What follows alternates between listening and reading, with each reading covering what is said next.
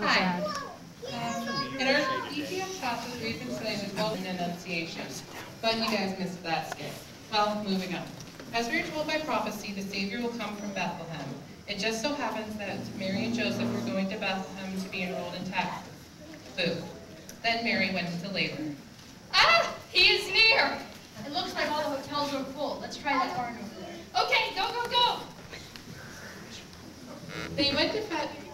They found safety in the stable. Joseph went to fetch a midwife.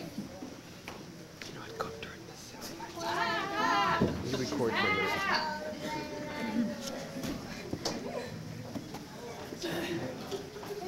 It's all right. Oh, ow! And Jesus was born. Joseph was outside as according to custom when the devil disguised as an old man approached him. Do you honestly think that this is Son of God, virgin birth? Yeah, right. I have faith in God. Everything is as He has said. So do yourself. When Joseph returns to his new family to find the child was in the manger, shepherds and wise men came to present gifts and adoration. Away, shepherds and wise men. 40 days later, Mary and Joseph go to the temple to fulfill the law of presenting their firstborn son to God. In the temple was Simeon, who had been promised by the Holy Spirit that he would see the Savior before his death. Upon seeing the infant, he knew this was that child. He approached Mary and asked, Can I hold him? Yeah.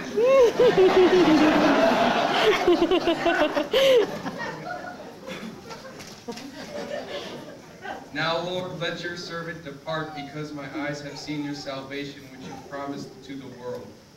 Mary and Joseph marveled at those things which had been spoken. Simeon turned to Mary and said,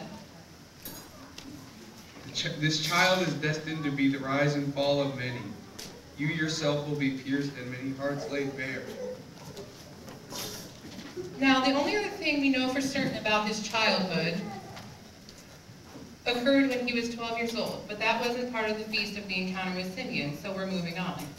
Though Mary did keep these things and pondered them in her heart. Jesus is now an adult.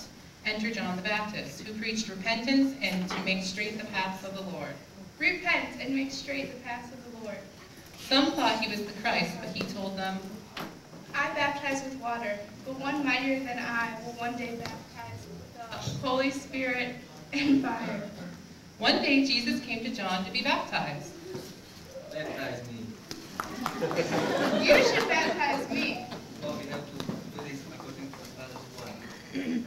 When Jesus emerged from the Jordan, the heavens opened and a spirit in the form of a dove descended on him. And a voice from heaven said, You are my beloved Son. You are my delight.